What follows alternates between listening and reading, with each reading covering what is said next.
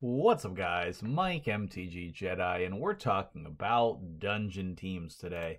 I am on the free-to-play account where I've been spending a lot of my time.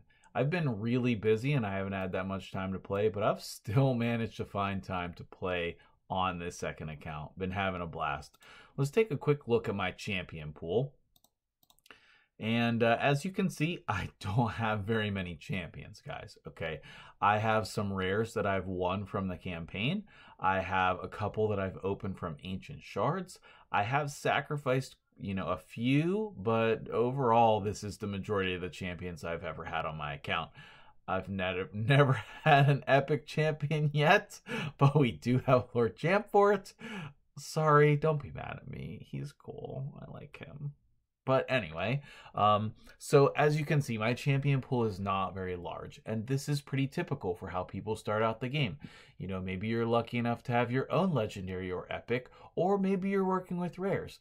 Everything in the game, at least starting off, can be done with rares, but I actually think everything can be done with rares if you, put enough time and effort into it.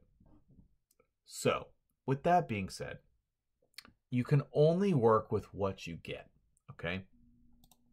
War Maiden is one of the best rare champions, period, but you can get her for free, okay? One of the things that people don't realize is that in the campaign, there are champions that you can get just for fighting these stages. Now, and if you, another thing maybe you don't know, you can click on a lot of things in this game to help you out, okay? But, this is very rare to get these, okay? Most of the time you're going to get silver or mystery shards, but once in a while you get the champions, and then rarely you can get these rares. Rarely you can get rares, I know. But every stage, or almost every stage, has a different rare that you can win.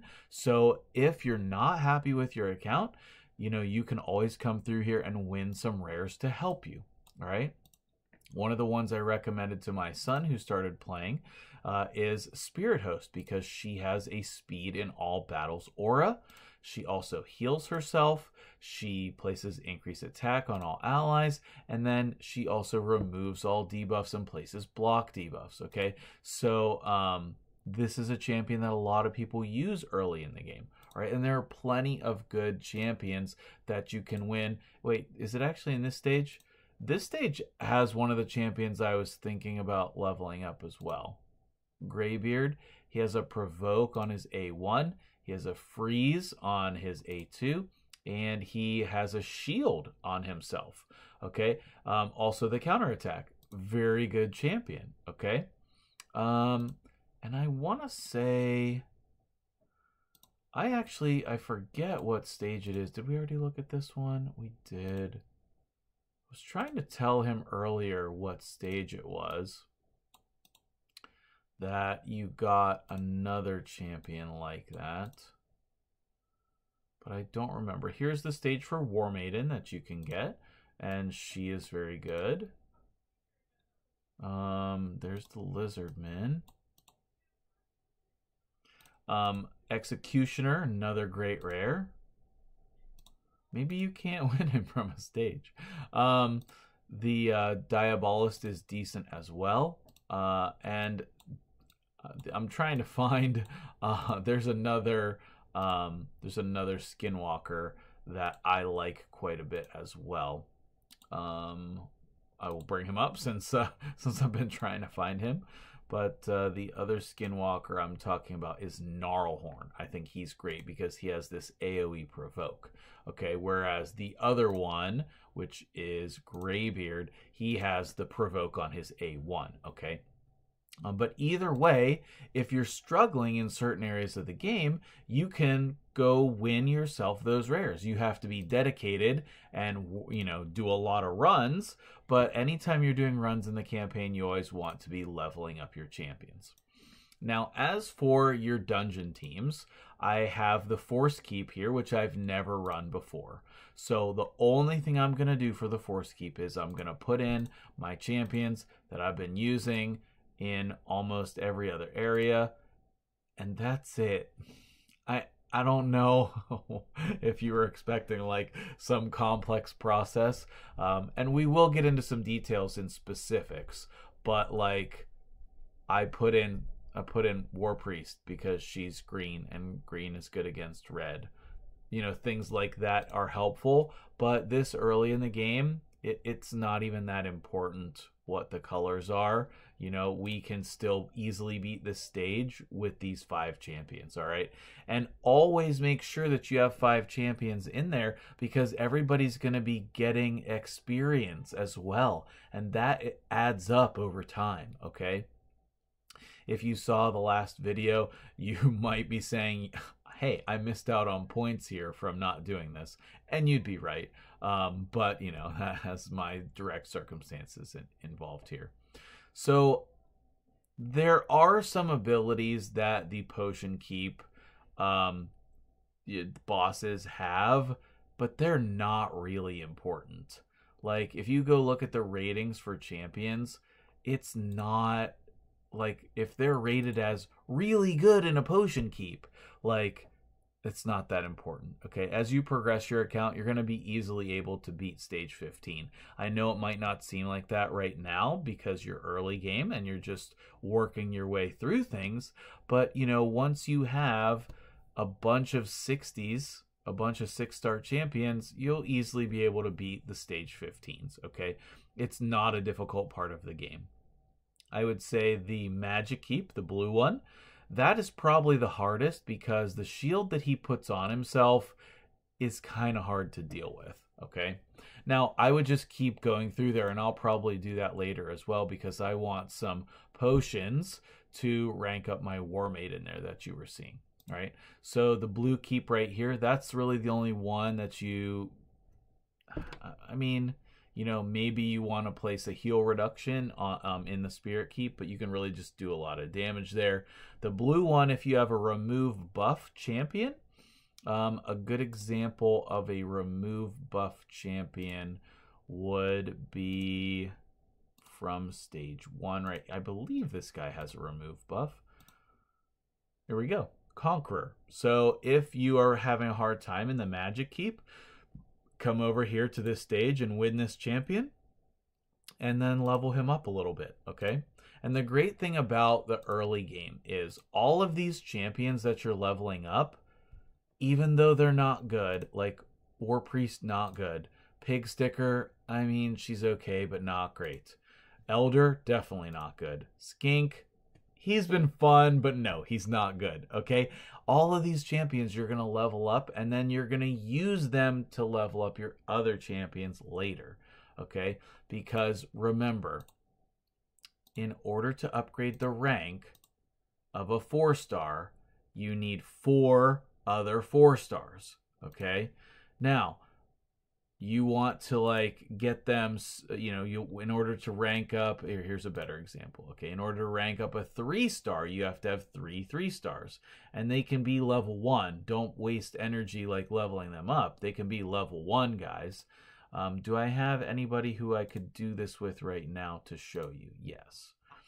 So you can use champions to level people up, okay? That works the same way as Brews. They give you XP. And then once they reach their max level, it's 10 per star. So 1 stars can get to 10, 2 stars can get to 20, 3 stars can get to 30, 4 stars can get to 40, and 5 stars can get to 50, 6 stars can get to 60. And that's the max level. Now to rank them up, then you're going to choose 2 champions, any 2 that you want to, that are the same star. So once she's 20, then I need 2 2-stars. And now she becomes a 3-star, okay? And then I will eventually use her to rank up War Maiden along with a couple other 3-stars, okay? So anytime you can be running your dungeons with people who are ranking up, you should do that, okay?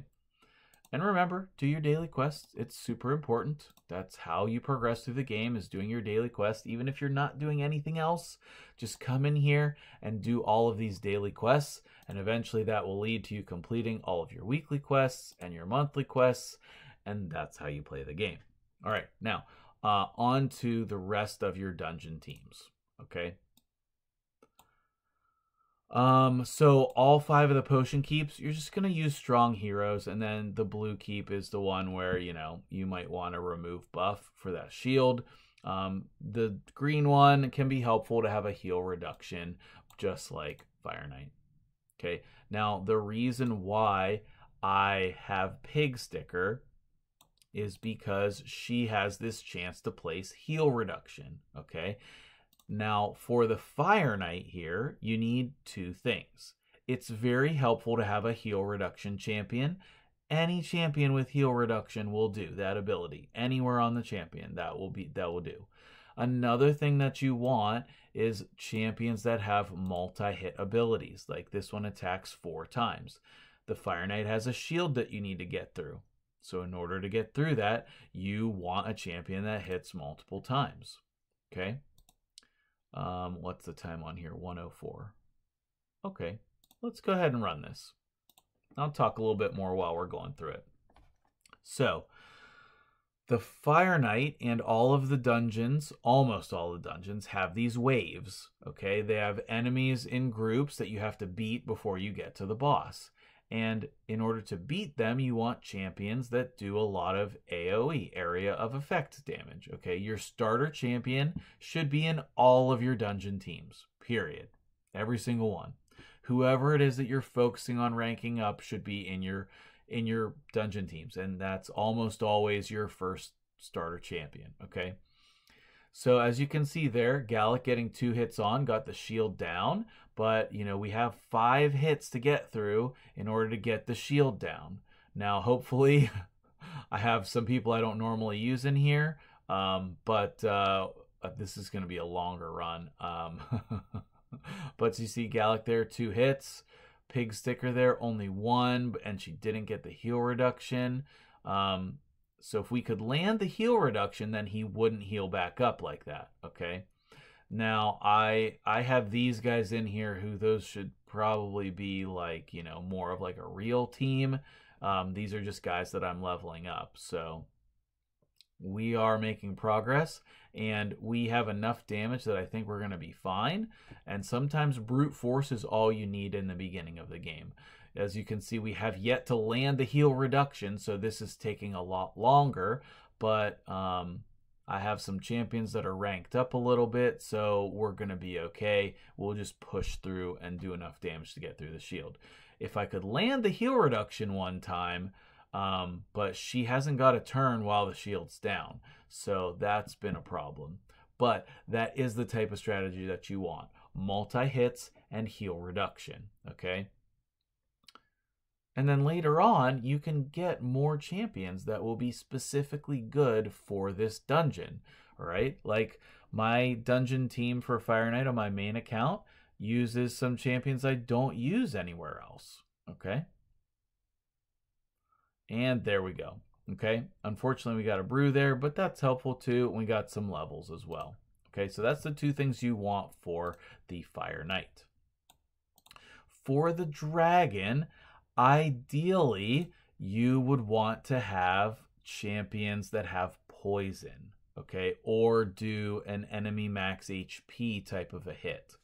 I don't have any of those. So you can see I have basically the same team here, except this is more of a real team, I guess you would say, because it has my ranked up champions. Now I'm still going to be gaining levels here and here, because she's 4-star, so she can go higher, and he's 5-star, so he can go up to 50 as well. Now, we still want the same things for Dragon.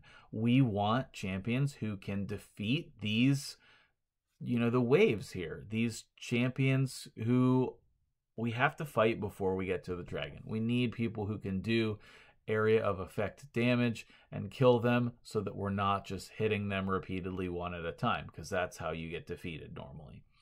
All right. War Maiden is very helpful here too, because she does the decreased defense, and I will be ranking her up on my account for sure. When you get to the dragon, you can do this manually, guys, just FYI. Like, you don't have to run everything on auto, although that is nice. But The dragon kind of gives you these extra turns where he breathes in like this, but if you don't do enough damage, then he does a big attack on you.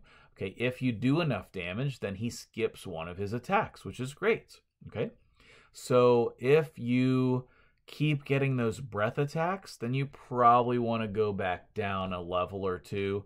But it depends on if you're winning. You know, sometimes I can still win while he's using that ability. Sometimes I can't. But you'll notice the heal reduction did get placed here from Pig Sticker. That doesn't really matter.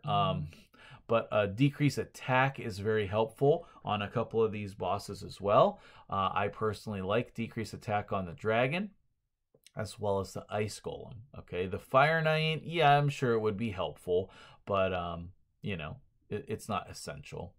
So here, my guys are gonna die, but that doesn't really matter. It only matters if we win, and we definitely will, because I've run this stage a number of times. Ooh, speed gear. Ooh, that's great.